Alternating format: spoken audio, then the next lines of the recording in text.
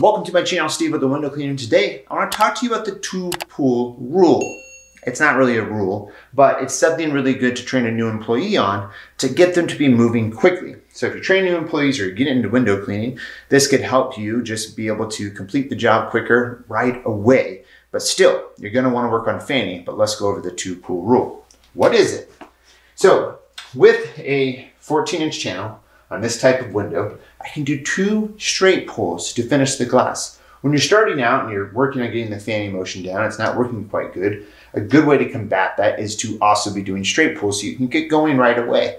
If you're going to be working for somewhere, they're going to want you to be cleaning pretty efficiently, pretty quick. So it's a good way to get going. So this 14-inch squeegee, if you look here, right? Basically 2 swipes covers the whole entire window.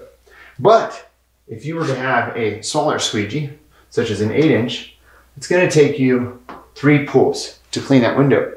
Now, let me get into why we don't do 3 pulls on a window like this, especially if we're looking at residential. Commercial is a little bit different, but for the sake of the video, let's just keep it to what I'm talking about. So, when doing 3 straight pulls, one other good idea is to lightly detail your top edge so you don't have so much residual water, or wiping your squeegee blade. Okay, so we do that. Now, if we do one pull, we got that. Now what we're going to do for our next pull is feather a little bit and angle and bring it down. And this almost covers it. Okay. So what happens here though is you leave a possibility. I don't know if you see it here in the video. There's a cloud here, a line. There could be another line here, but you're bringing up the chances of having more streaks, right? With a 2 pull, it's just 2, so the limits are a lot less, right? So that's why if you're gonna have to do 3 pulls on a window, then you're gonna wanna fan the window. You're not gonna wanna do straight pulls, okay? So that's part of the rule. If you have to do 3 pulls, you're gonna fan the window, not straight pull the window. And that's where you'll work on learning your fanning technique. So for 2 pulls, the technique that I would suggest doing, one of 2 things. You have a 14-inch squeegee, either take the edge of your rubber here, be real careful not to shove the actual corner of the channel onto the glass. But what we're doing there is I've removed solution from the sides, I've removed solution from the top, and from this side for the most part.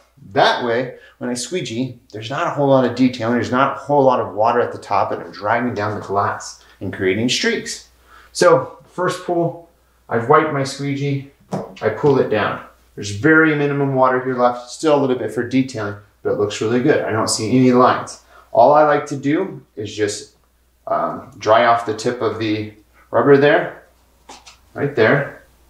I like to keep the rest of the blade lubricated with solution. I feather a little bit and I pull down again. And that is it. And that is a very quick way to get efficient at cleaning windows. And a lot of veterans operate that way too. But, you know, if you're going to be having to do 3 pulls, right? So let's imagine that this is a larger window and this is maybe like a 12, 14-inch squeegee, right? So if you're doing 3 pulls, we're not gonna straight pull. We're gonna fan.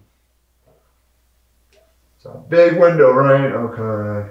And we're gonna fan because it's gonna be a lot quicker than doing straight pulls. So that's it. It's just a 2-pull rule that I think is a very good thing to implement into either when you first started cleaning or for employees coming on. If you got any questions, comment below. Talk to you soon. Bye.